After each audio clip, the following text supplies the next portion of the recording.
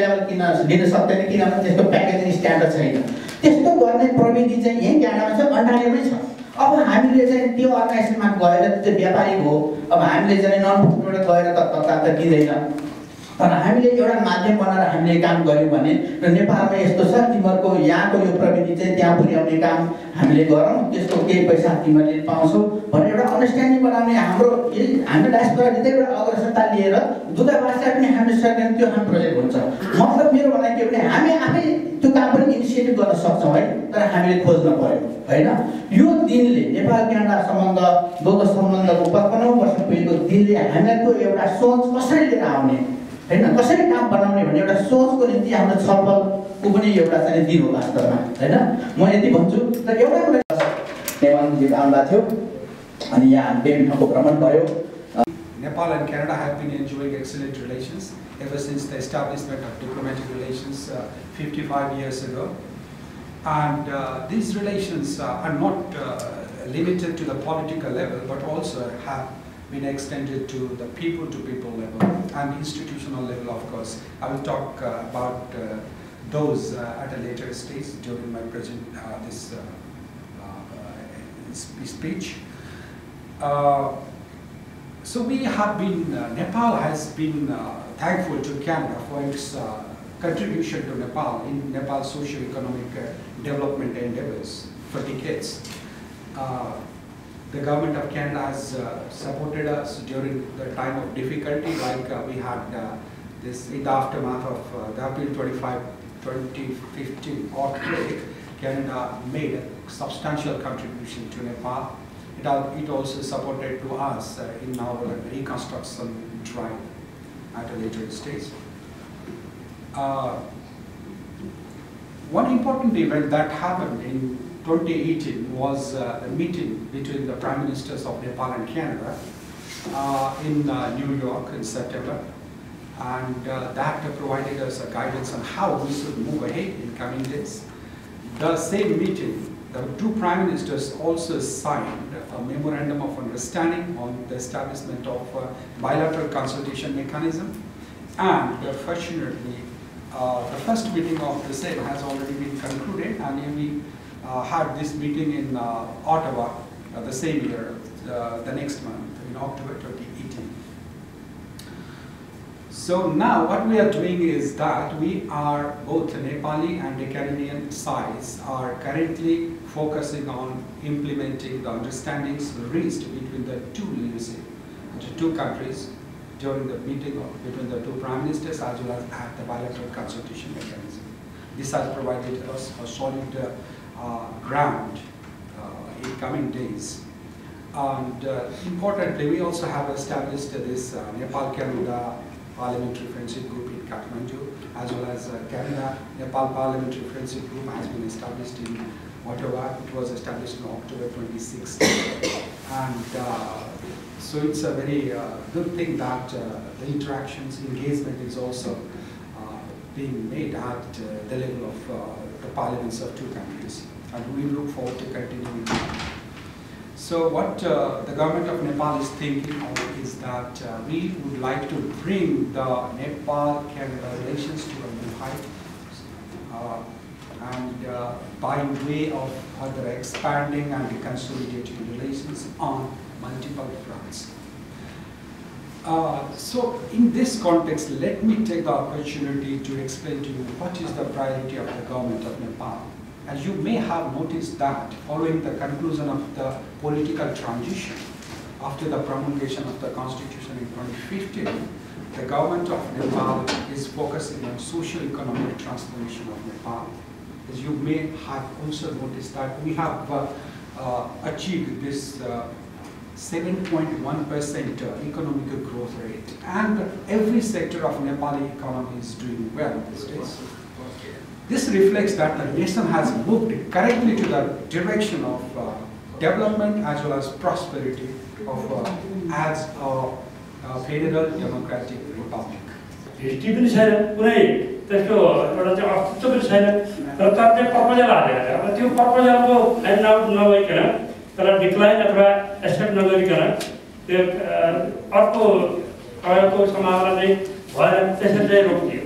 त्यसले गर्दा मेन्टरशिप प्रोग्राममा हामीले चाहिँ इन्डिपेन्डेन्ट बनाएको हो तर त्यसमा चाहिँ विभिन्न अर्गनाइजेसनहरूलाई हामीले कनेक्ट गर्ने काम गरेका छौँ त्यो भनेको एडभाइजरी बोर्ड भन्ने बनाएका छौँ र एडभाइजरी बोर्डको चेयरम्यानसिप स्वतः एनआरए क्यानाडाले गर्छ र विभिन्न अर्गनाइजेसनका प्रमुख अथवा उहाँले पठाएको प्रतिनिधि चाहिँ त्यसको काउन्सिल मेम्बर हुने व्यवस्था छ त्यसैले चाहिँ विभिन्न अर्गनाइजेसनहरूले एउटा साझा प्रोजेक्टको रूपमा हामीले कम्युनिटी सेन्टरलाई अगाडि बढाउँदैछौँ र यसको चाहिँ लिगल कामहरू अब वेबसाइट सम्बन्धी विभिन्न कुराहरू अब रेडी भइसके र अब हामी चाहिँ मेम्बरसिप अभियानमा छौँ यो मेम्बरसिपलाई सबैले सफल पारौँ हालचालै हामी चाहिँ अर्गनाइजेसन लेभलमा गइरहेका छौँ विभिन्न अर्गनाइजेसनसँग जस्तै एनसिएचसँग भयो लालीगुरा स्पोर्ट क्लबसँग भयो एनजिआर कनाडासित भयो त्यसै महिला चौतारीसँग हामीले चाहिँ वार्ता गरेर अब चाहिँ कम्युनिटी सेन्टरलाई कसरी लैजाने भन्ने चाहिँ हामी धेरै विचार विमर्शहरू गरेर अगाडि बढेका छौँ मेम्बरसिपलाई पनि अगाडि बढाएका छौँ र आज पनि हाम्रो एनसिसिएससँग 2 अर्गनाइजेसन बिचमा मिटिङ थियो त्यो चाहिँ मौसमको कारणले हामीले क्यान्सल गऱ्यौँ Day is the actual anniversary day. On the same day, in 1965, diplomatic relationship between Nepal and Canada was established. So we have been continuing this occasion by sharing the roles to be played by the both countries between Nepal and Canada and how to face the obstacles in terms of trade, business, and in terms of diplomatic relationships, in terms of the cooperation to be taken and given. So we have been highlighting these issues here in the forums, and we are very happy that the top delegates from Nepalese governments, Brigid Dhungana, His Excellency Brigid Dhungana, and the Canadian representative of House of Commons, Ikrab Khalida, has been presented here. So the former speakers, Dr. Kharel, has given the past history and different obstacles we have gone through since its establishment. Then Purna Kharel has talked about the difficulties we are facing in terms of trade relationships, export and import, because he has been interviewing on it since. हामी डाइस्पोराको तर्फबाट Canada छ लगायत अर्को लगाइसकेका छन् र म चाहिँ के भन्छु भने हामी सबै एम्बेसडरहरू हौँ जसको हाम्रो टाइटल छैन हामी वैधानिक छैनौँ र स्पेसली हामी नेपालीहरू सानो सङ्ख्यामा छौँ थोरै मात्रामा छौँ र पनि नेपाल र क्यानाडाको सम्बन्धको बारेमा यस्ता पनि कालदेखि अहिले सुन्नु भइरहेको डेभलपमेन्टको बारेमा अनि यो सम्बन्धलाई कसरी प्रगाड बनाउने र हाम्रो भूमिका के हुन्छ र हुनुपर्छ भन्ने कुरामा यो खालको सामु कोठामा 10, 20, 30 जना 40 जनाको बिचमा जुन खालको हिजोदेखि हामी गरिरहेका छौँ म यो सरलाई पनि अनुरोध गर्न चाहन्छु आगामी दिनमा क्यानाडाले यो कार्यक्रमको आयोजना गरोस् व्यक्तिगत रूपमा अथवा संस्थागत रूपमा नेपालले संसदलाई चाहिँ उपस्थित गराउने जुनको गरिरहेको छ यसपालि characteristics and all that Nepal and Canada share the strength relation between two countries. Number one, Canada has a multiculturalism identity, whereas Nepal encompasses the characteristics of the multiculturalism. Number two, troops of the Canada, Nepal both have fought together in the First and Second World War. Both contributed for the establishment of the peace. Number third, Canada and Nepal both are the member of United Nations and share a common view of the establishment of peaceful world.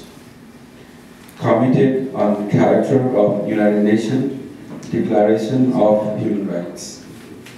Number four, reflection between Nepal and Canada is cordial of the world where from these officials firsthand how much the impact of that training, the expertise was on the country of Nepal, and it was great to engage, to interact. I sit on the Justice and Human Rights Committee, so I deal with the Canadian Constitution on a very regular basis.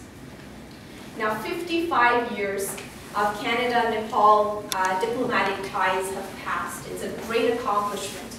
And the relationship in these 55 years has been quite vibrant, although very low-key. Now Canada, and I know a number of you spoke about the multiculturalism and the multicultural society that Canada is, and how important that is to Canada. And I am of the belief that that multiculturalism identity that we have as Canada is our strongest asset.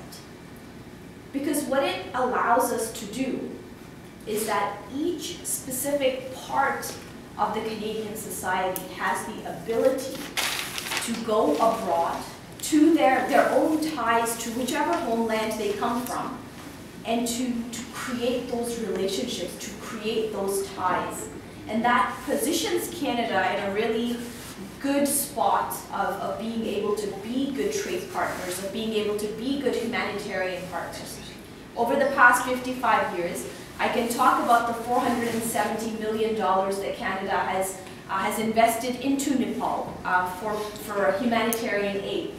But what I think is more important to talk about is the $14.8 million that Canada did trade with Nepal in 2017, or the $13 million of imports that Canada received from Nepal.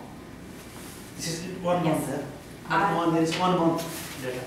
It was for the year of 2017. Something like $125 million. Thank you for correcting that. Thank you for correcting that. The point is on how important the people-to-people relationships are in increasing trade between countries. And I see other countries in their advocacy, their development of business, their development of friendship groups and business councils, where you take delegations from one country to another to help people explore. And that really stems from that people-to-people relationship. And in order for us to amplify that, in order for us to expand on that, we count on all of you and the diaspora here in Canada to help us to see what the opportunities are in Nepal.